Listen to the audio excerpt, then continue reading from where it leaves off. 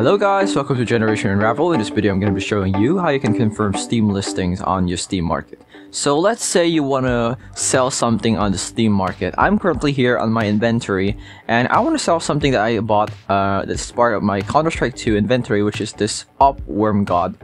We don't want this anymore, and we want to sell it to replace it with something else. I'm just going to be looking over the price here to see what the normal price should be. So it's just 96 pesos here in my country.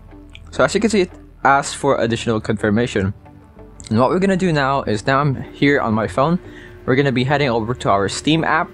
If you don't have Steam app, it could be that it's Steam would be asking for confirmation through your email instead. So better check it on your email. So as you can see here on my app, I have confirmation. Now I need to click on it and then create listing.